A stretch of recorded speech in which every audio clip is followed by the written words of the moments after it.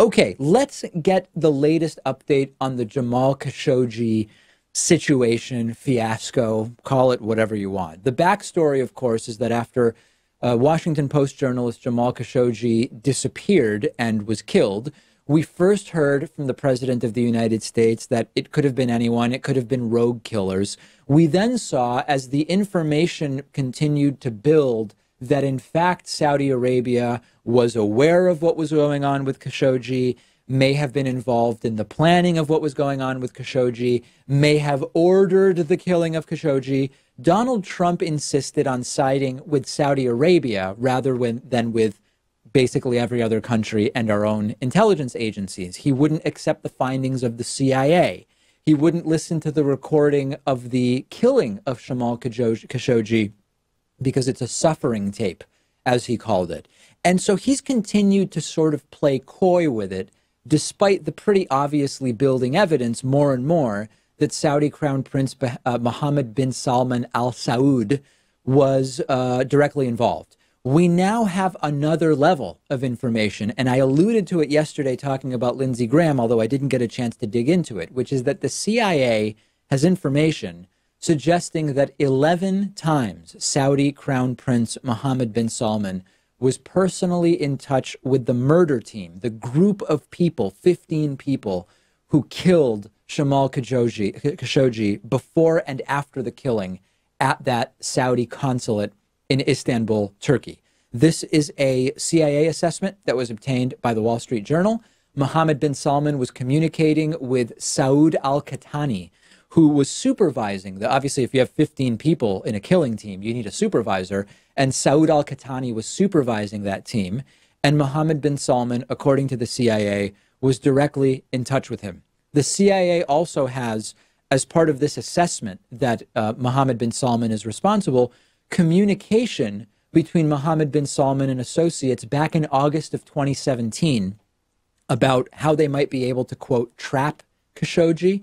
And it was specifically mentioned that if they couldn't lure Khashoggi to Saudi Arabia, quote, we could possibly lure him outside Saudi Arabia and make arrangements, which is number one, exactly what happened. Khashoggi ended up ultimately being killed at the Saudi embassy in Istanbul, Turkey, a different country. It lines up with the reporting that Khashoggi became a target much earlier than initial reports suggested, actually becoming a target in late 2016 when he criticized both the favorable to the Saudis and favorable to Trump perspective on Iran, and that is what initially put him on people's radar. And if Mohammed bin Salman is talking about Jamal Khashoggi back in August of 2017, that also supports that hypothesis. So Republican senators were briefed the day before yesterday by CIA Director Gina Haspel. They came away basically with the conclusion that, yeah, Jamal Khashoggi ordered the murder, and Republicans now are saying, some of them, that there's no question about it. Senator Bob Corker, who's a Republican, said, quote, I have zero question in my mind that the Crown Prince ordered the killing, monitored the killing, knew exactly what was happening, planned it in advance. If he was in front of a jury, he would be convicted in 30 minutes, guilty. Corker says that Donald Trump's position on this issue is, quote, unacceptable. Lindsey Graham, I already told you, says that there's not a smoking gun, there's a smoking saw, and that you have to be willfully blind not to come to the conclusion that this was organized and orchestrated by people under the command of Mohammed bin Salman. So, Pat, this is what the Magnitsky Act is for, to sanction foreign government officials and individuals implicated in human rights abuses anywhere in the world. There are countless ways that this could be used against the Saudis, and I would like to see it done. I'm not holding my breath for Trump to do it, though. No, absolutely not. And of course, Trump is to the bitter end going to stick to this idea that it could have been rogue killers or it could have been a 400-pound man on a bed somewhere. I mean, if you're going to suggest that, you got to provide some evidence. And the problem is that we have, dozens of pieces of evidence to suggest that Mohammed bin Salman was behind the murder of Jamal Khashoggi, and there's nothing really to the contrary. People who are unsure about how we would use the Magnitsky Act against Saudis maybe don't know exactly how it works. The Magnitsky list, individuals, people put on the Magnitsky list, are personally sanctioned. Okay, that means they can't come to the United States. They can't do business with American banking institutions. This would really hurt some of these rich Saudis financially, and it would also allow the United States to freeze the assets that some of these Saudis have in the United States.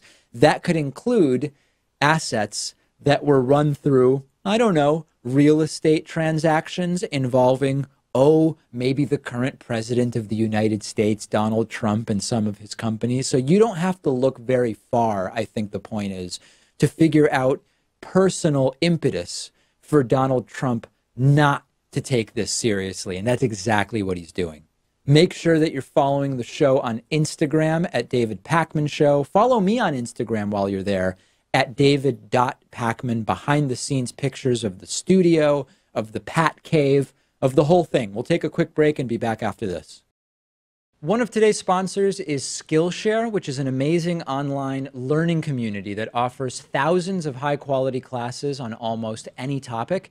The first 500 people who click the link under this video will get 2 entire months of totally free access to every single class offered by Skillshare. They've got classes on everything from design, video editing, photography, business, technology, cooking, meditation, even classes on personal productivity.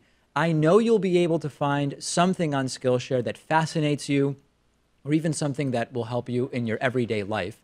Classes are taught by real people who care about what they're teaching. I just took a really great class on more advanced video editing techniques.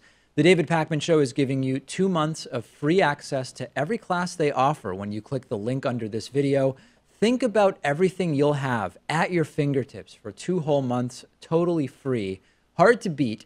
And after that, if you like it, you can keep access to every class on Skillshare for under $10 a month, one of the most affordable learning platforms out there. Just click the link under this video to redeem your 2 free months of Skillshare, but hurry, it's only available to the first 500 who sign up.